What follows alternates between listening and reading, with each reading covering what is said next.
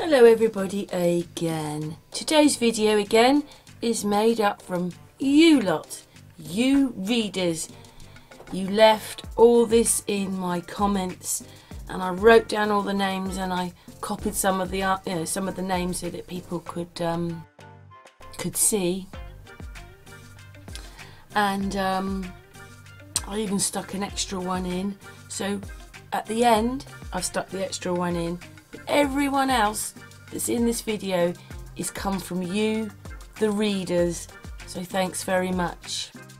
Also bear in mind that some of the pictures, they're going to be older pictures, you know, like when they were taken 20-30 years ago, and some are more modern ones, and it is quite hard to get them actually in exactly the same position, but sometimes because they're playing each, you know, other people, you can see it straight away with the way they hold their head or the way that they turn around or something. There's just things.